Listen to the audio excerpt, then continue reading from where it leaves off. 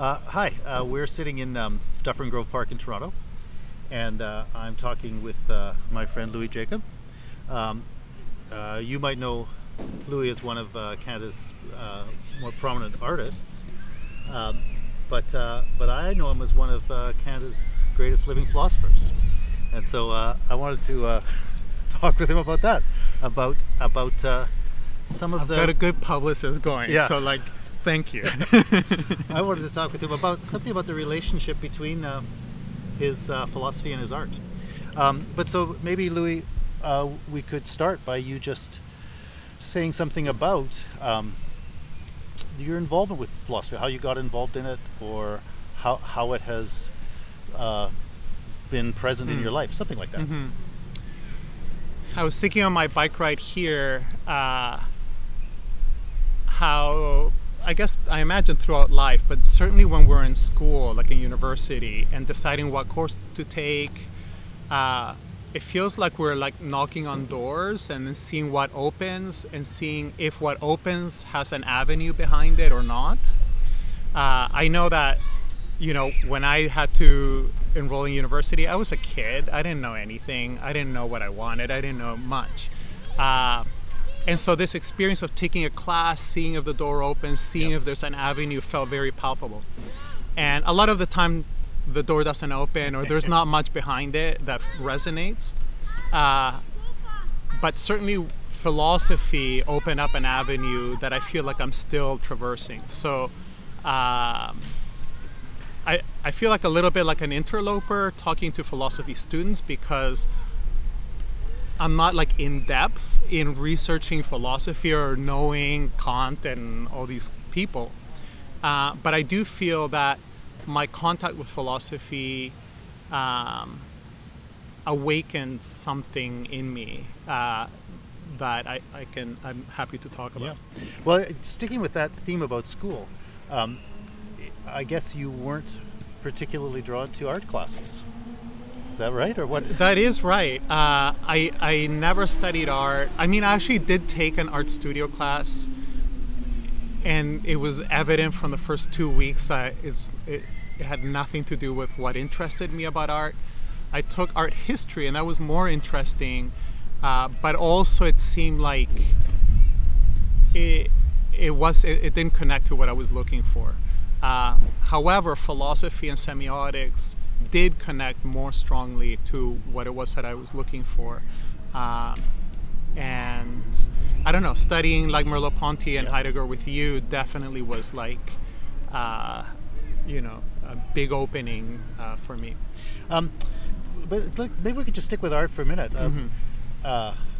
Can you try to put into words a little bit of what you take art to be? Yeah. So I didn't grow up in an environment in which art was anything really. I imagine like most people, our family didn't go to galleries or museums or anything like that. So it wasn't like a real thing in my environment. And when I was a teenager, I used to spend a lot of time in libraries. And I would I don't know why, but I would just go to the art section, just grab a pile of books and just flip through books for hours every day. And that's kind of become a technique for me now as well, in my art making. So art for me at that moment was, I think it was an idea that there's a different world that I have no clue about. I remember seeing in in books, photographs of exhibitions of minimalist art. So you'd see a room with like a square on the wall and a cube on the floor. Yep. And it revealed to me there's a whole sociality in the world that I have no clue about, where someone is making a square, someone's making a cube, and then somebody else wants to show it, and somebody else wants to photograph it, and somebody else wants to write about it, and somebody else wants to publish a book about it. And I felt, what are these people about? And then also in high school, through my friend Barbara, I got connected to zine culture. So she told me about zines, and we started making a zine. And I was an alienated teenager, like I imagine many people are. But making the zine and making absurd, nonsensical texts, images, collages, photocopying them, making posters and plastering them all over the school, making public announcements during homeroom that made no sense and that were like Dada music or something. I realized then the definition of art that's still operative for me, and that is that art is not really making a nice picture and putting it on the wall or trying to represent something. It might be those things, and it is those things a lot of the time. But more fundamentally, I realized that art is a way to change your environment. Like by making that poster, making that public announcement, making that collage, that manifesto, and putting it up, I'm suddenly not that alienated teenager in that same way. Something of my psyche or my perspective now occupies space. And that is a real thing that other people contend with as I contend with it. And suddenly I'm not alienated from my environment, from other people. I may not have more friends, but my reality is shifted, and I realize that's more what art is about than simply making a nice picture to look at. Is we transform the environment through that picture or through that whatever the art form is. Are there things that you studied in philosophy that particularly resonate with or inform that orientation that you have?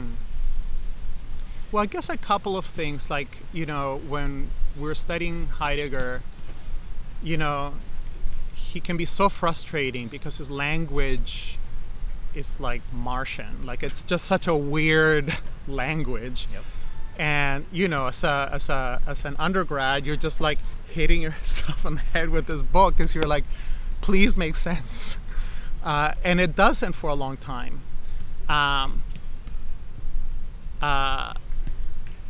And one of the things that you kind of beat yourself up about is, what does he mean when he talks about Dasein? He says Dasein, Dasein, Dasein. But what is that? That's like such a weird word. Why doesn't he just use person or self or, human or consciousness or something like that? More familiar terms. And I remember, in our class discussion, people asking you that question. Like, oh, when Heidegger says Dasein, does he mean person? Does he mean self? Does he mean... And you were careful to say, no, he said Dasein. So we have to pay attention to that. And so we're like, okay, so what is Dasein? It's the being for which being is itself an issue. And that clicked something, like, if you identify with that kind of being, then you can say, okay, Dasein is, when he talks about Dasein, he's talking about me. That really resonated. This idea that of your own being, your own way of being, your own way of life is itself an issue. We call that existentialism, or one of the words we use as an ism for that idea is existentialism. And that really resonated with me. Yeah. Another one is, I guess, Merleau-Ponty, where he says, like, when we read a text, in a way we're making sense of the words. But more fundamentally, we're trying to enter the author's way of being. And we get the text, we understand what the author's saying when we've introjected that way of being into our own, when we start to think in that way or see in that way. Not completely, but it becomes one of the resources available to us. And that's when we get the text. And it happened with Heidegger. Like, there's a moment at which it's just alien language, and then something clicks and you start to see Dasein at play in your daily life. you start to see what concernful solicitude is like, et cetera, et cetera.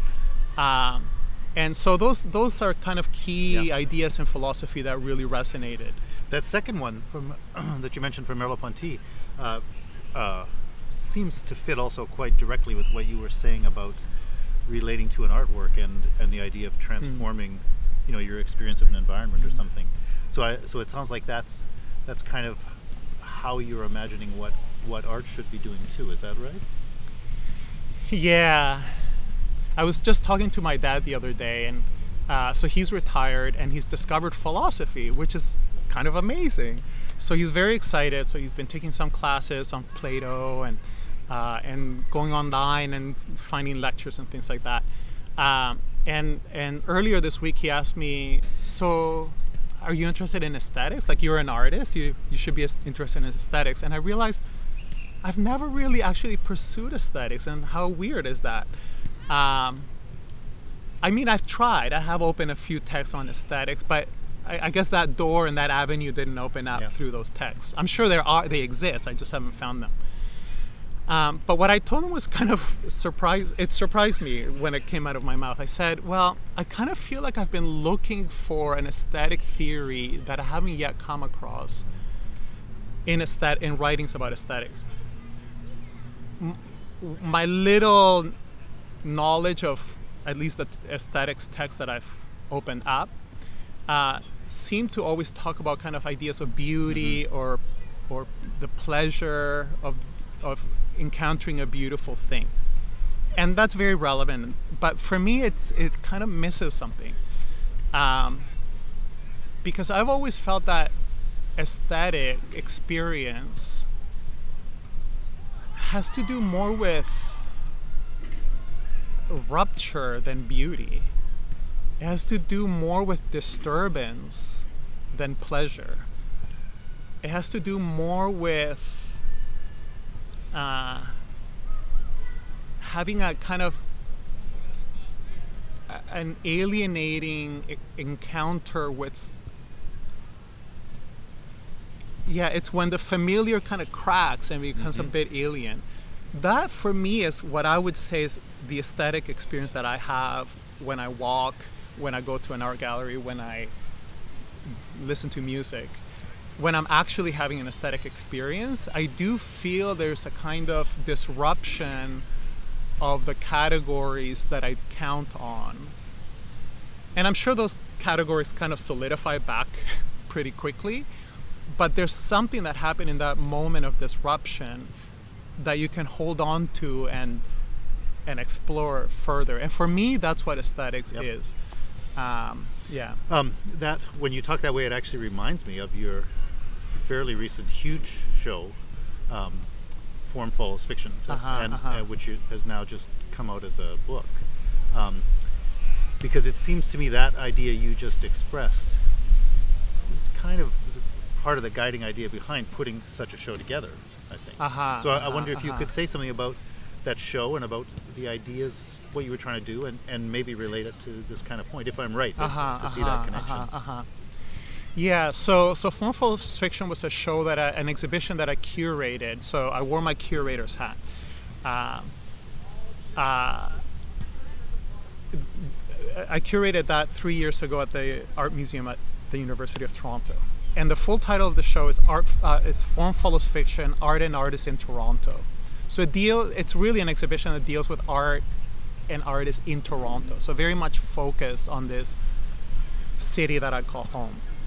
And for the last, 7 years, 9 years, 10 years, I don't know how long, I've been thinking quite seriously about narratives of plays. So what are the narratives that inform my sense of plays, our sense of plays? How does the place itself produce certain kinds of narratives and not others? What's the relationship between these narratives and the sense of plays? How do these narratives help us understand, but also misunderstand the plays? Does the place have things of its own to say? Submerged narratives, so to speak. So these are the kinds of questions I've been thinking about in that show. The plays that I selected is Toronto. That's the word I have for it. But there's different ways to understand place. You know, this encounter here, this moment is a place, this park is a place. Thinking of this as Canada is thinking about it as one kind of place.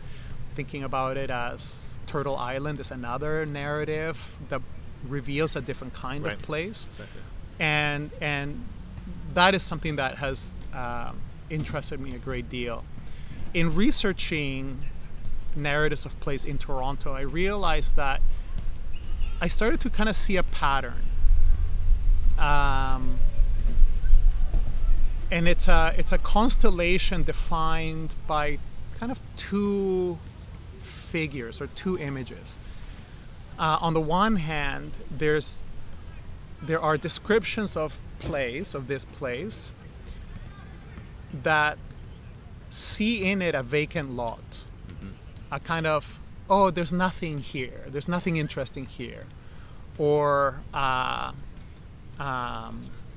it's waiting for something real to happen. So that's the first figure, describing the environment as a vacant lot. Yep.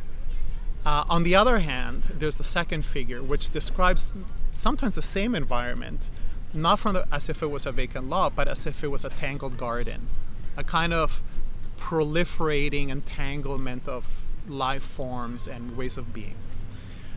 Clearly, these things kind of contradict each other.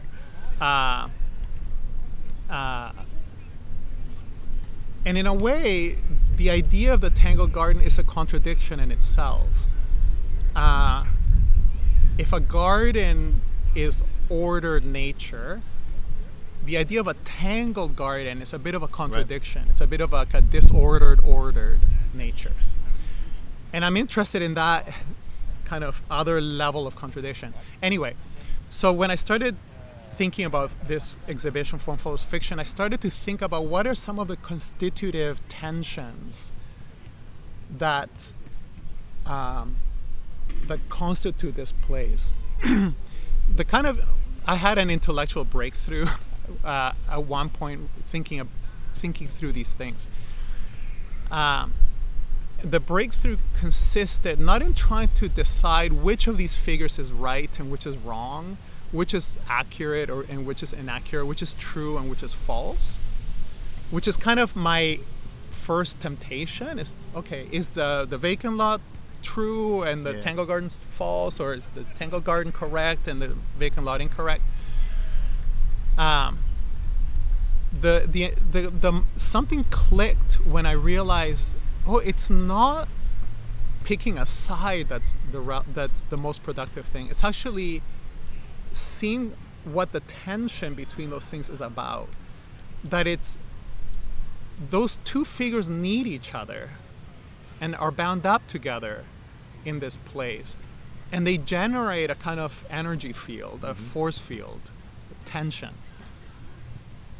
And that the tension is the implicit narrative that these figures are trying to kind of emanate or energize.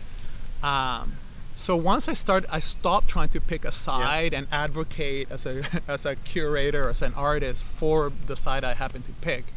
Once I started to kind of see what happens in the tension, and that the tension is what the culture of this place is trying to point us towards, then things just opened up. Yep. I started to see dimensions in art that I was familiar with in new ways. I started to connect to art that I couldn't connect to previously. And so this focusing on tensions, I guess, on constitutive tensions, I think is something that philosophy is good at. Yep. Can I interrupt? Yeah, please. I guess it seemed to me that in that show and in the ideas you're talking about, one of the effects of that is that if someone comes like me, who lives in Toronto, it does have the effect of kind of changing how you experience the place. So in a way, it just seems like this familiar place. It has these features, but in your show, looking through the history of the city and especially the history of representations of the city, one or I or someone, starts to see this not so much as a thing that's just happening around us, but as it's almost like the city is in a certain way curated. Like it's a decision about how you're going to interpret the place, and you can both see what some of those forces are that have gone into making it this way, and so on. So I guess I was thinking that show in a way is in part, or was, I guess, but the book will be a kind of invitation to an opportunity to kind of take apart my own or one's own perception of the place they're living in, or something like that, and make it an issue. Yeah, exactly. We think we know where we are, and that's important.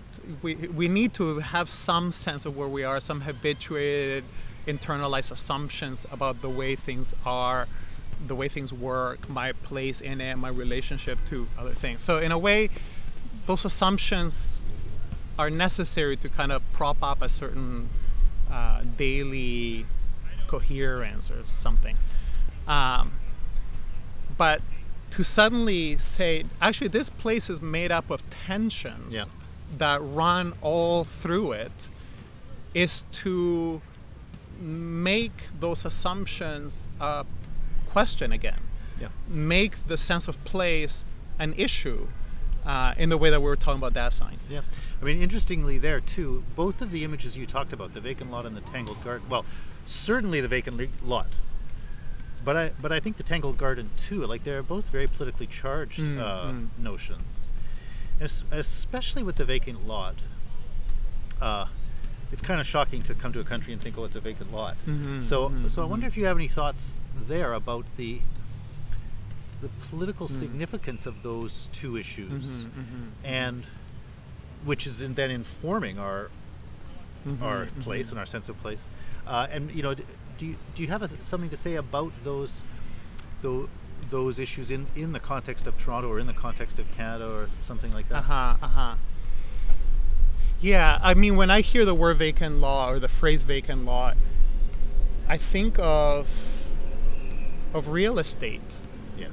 I think of a capitalist outlook on the environment as real estate, as property. The vacant lot is kind of the fundament of the idea of property. This is my allotment. This is my lot. This is your lot. And in my lot, I can do what I want because I own it.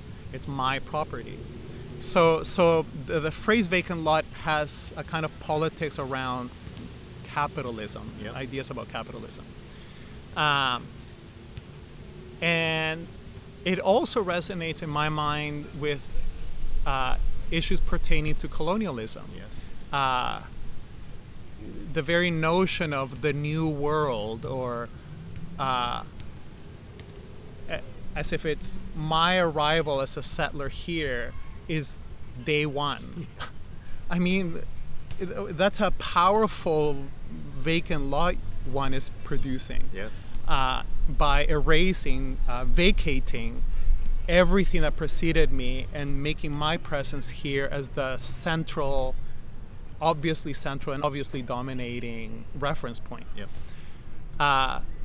So thinking about the vacant lot also allows one to think about the capitalist reality of this place, the colonial reality of this place. And entanglement, I think, this idea of the tangled garden opens up questions of how do we contend with deep difference? How do we contend with mutuality? How do we contend with ecosystem, with living together?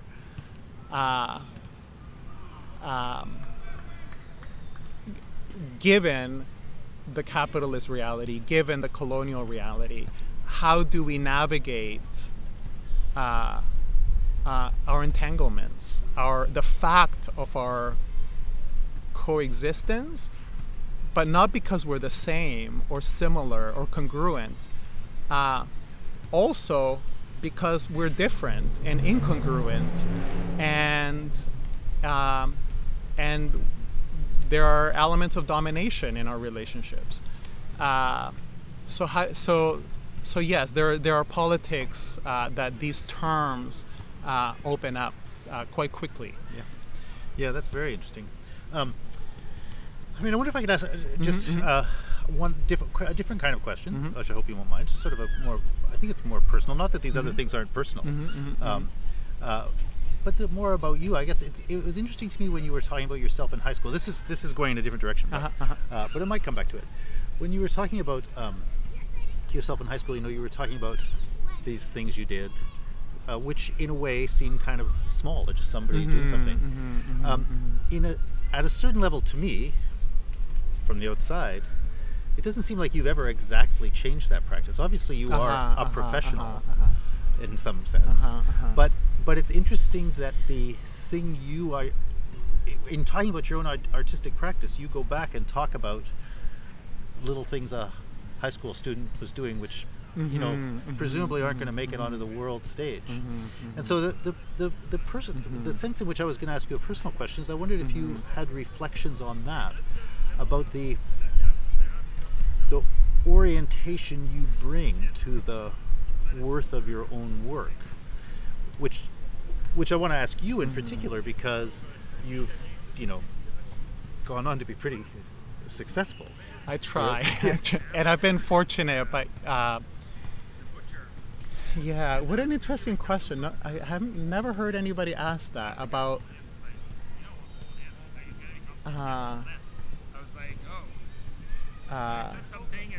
how one ascribes importance to one's own work. And what a fundamental question. It's surprising that that's not more often and explicitly asked.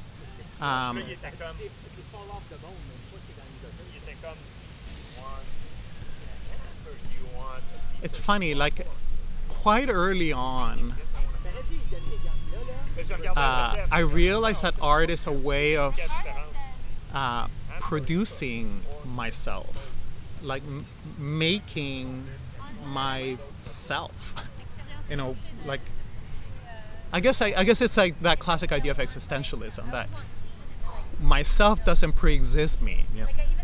Myself actually comes about through how I exist. So it's not that weird to say. Existentialists have said this. I saw that art, making stuff, making things, is a way of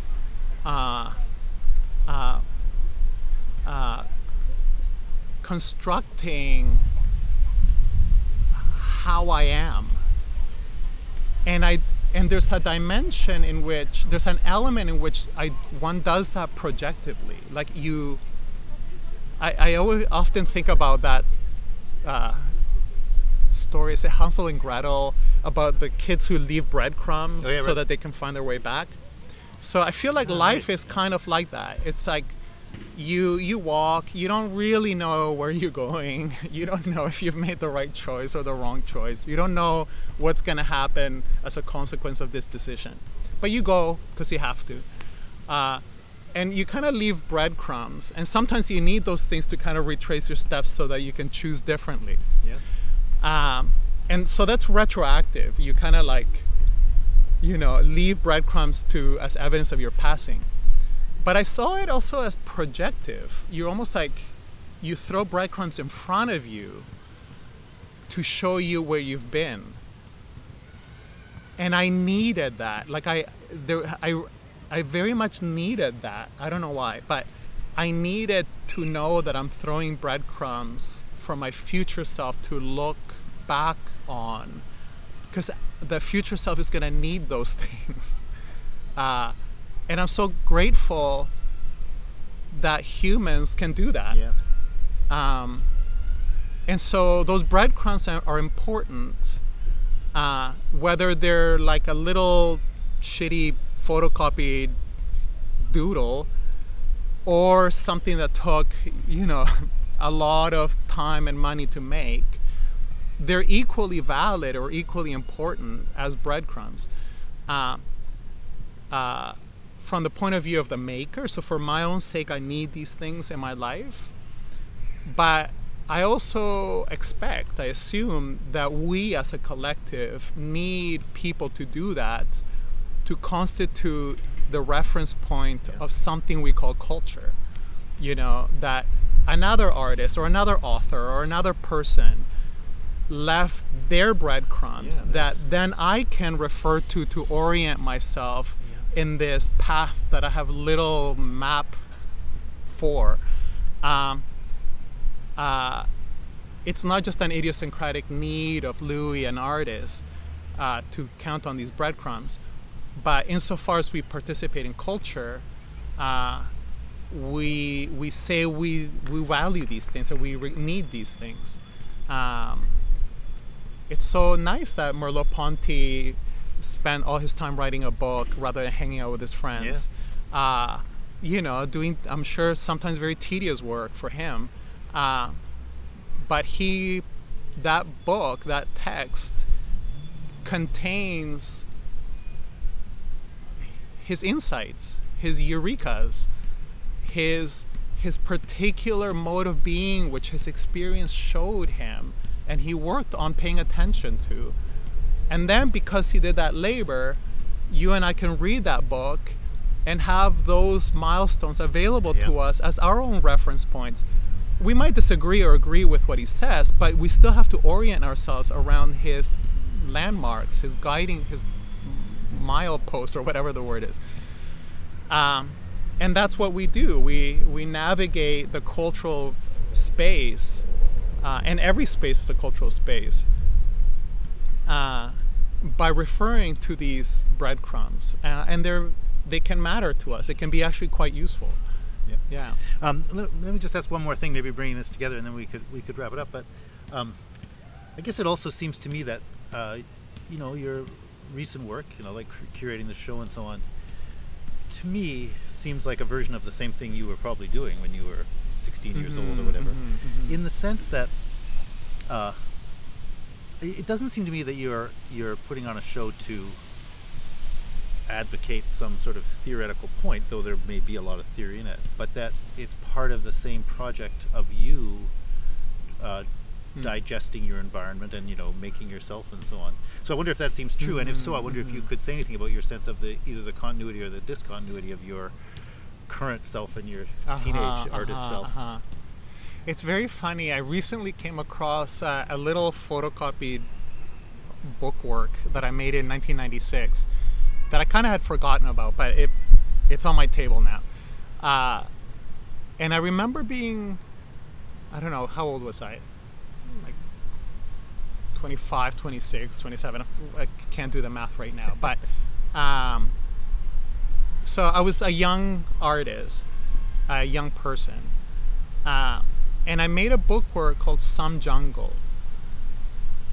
And on the inside flap of the book, I have the caption of The Tangled Garden, which is a painting by J.H. MacDonald. He's one of these group of 7 painters. So I made the zine, this bookwork called Some Jungle, where I explicitly refer to Tangled Garden. And then I'm looking at it, and it's crazy. It's just this weird collage of things that were in my brain at that time. I'm glad I did that, because now that I'm 50, I can think about what is it about that idea of the Tangled Garden that even before I could have a theory about it, as I do now, I marked it as relevant. It's weird. It's uncanny. Like it's very weird that there's an aspect of the self that I am, but that I have to wait until I'm 50 to meet. Like, you know, like, that's very interesting. Yeah. What a bizarre thing. Yeah. Maybe one last thing. Yeah. I'm trying to think of why is the Tangled Garden relevant? I don't do gardening. I'm not very naturey. I don't know how to grow stuff. So it's not like I'm deeply committed to gardening. I'm very city, like in a bad way.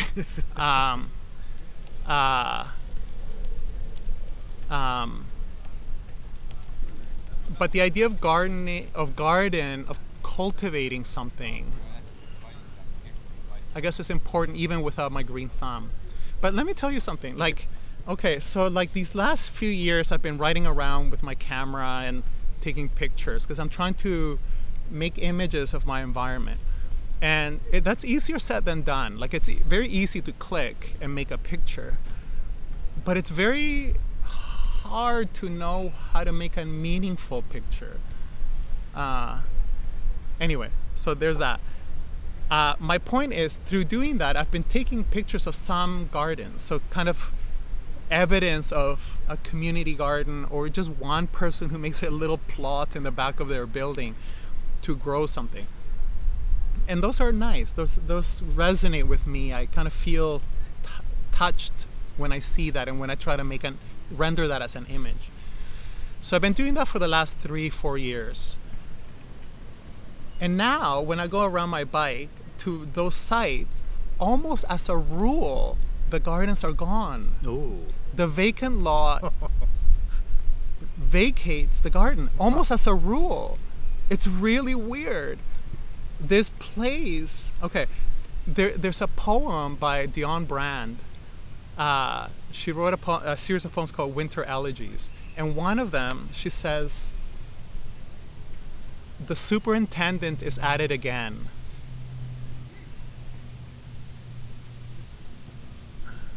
She's tearing up the plants in the garden. Each June she plants them. Each September she tears them out just as they are blooming. This business of dying so often and so soon is getting to me."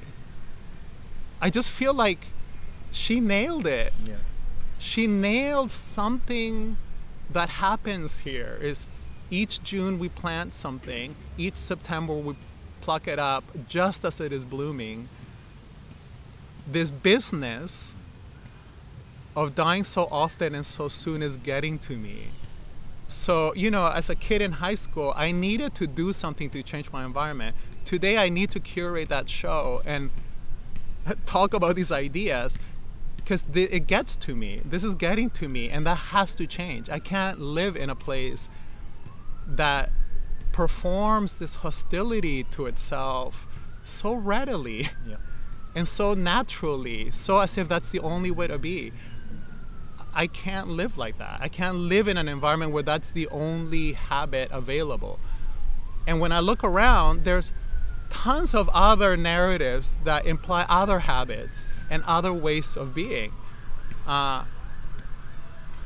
If we can consider them and see ourselves imbricated within the tension that they establish, then maybe we can figure other habits, I guess. Yeah. Yeah. Yeah. Well, that's great.